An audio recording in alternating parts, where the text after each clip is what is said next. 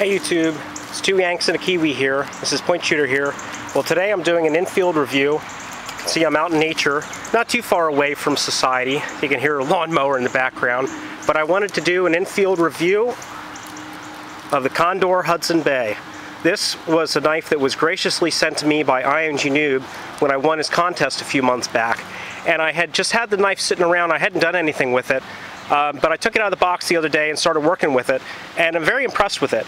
Out of the box, the edge is not very good. This is 1075 series high carbon steel, and it comes with a somewhat convex grind on it. Basically, it was highly polished edge, but it was not flat ground, V ground. It was a convex edge. I could tell that they had been coming along, and then they sort of bumped the edge, and it would not even cut paper out of the box.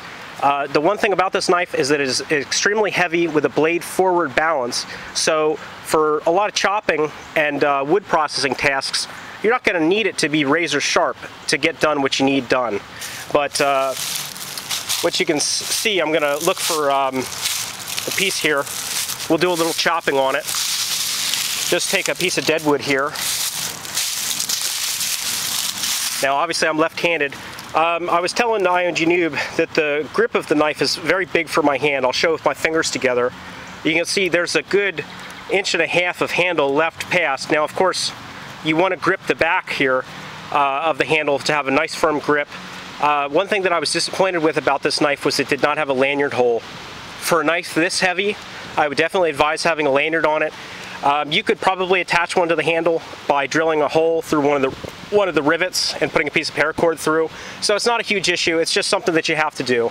The sheath, which I'm wearing, is way longer than the knife. You can see that there.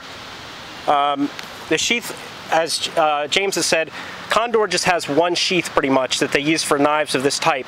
And this one with an 8.5 inch blade got the longer sheath. So I would love to find somebody who would do a Kydex sheath for this, and I might try to make one myself, or I might try to modify the leather sheath that it came with. I took a bit of time today and very carefully put a V grind, sorry for the background noise there, put a V grind on the edge and gave it a nice 20-degree grind. I think it came out pretty well.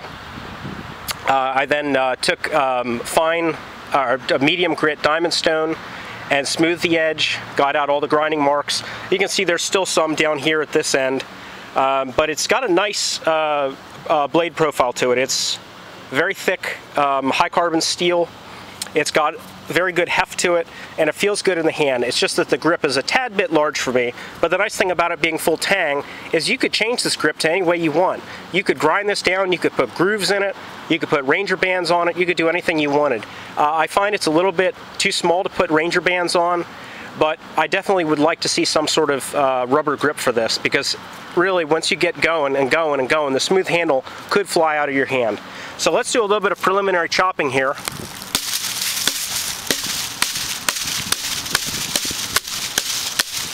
You can see in just a few chops, and I'm just doing that very easy for the camera, you can chop right through wood with it, no problem.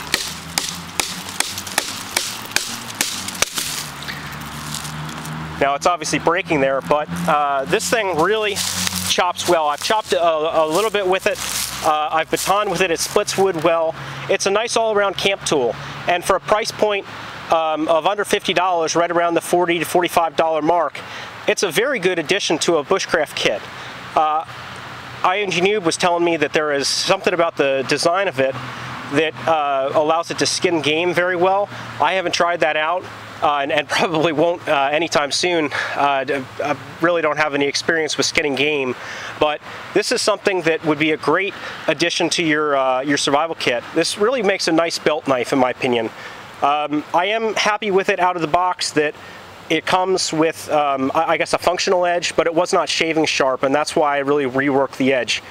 A lot of people like convex grinds. I personally don't. I prefer a flat V grind at 20 degrees on all knives, whether it be kitchen cutlery, pocket knives, or bushcraft knives. That's just my preference, because that's the way I've always sharpened my knives, is with a very fine angle that gives a nice cut. But this one is hair shaving sharp.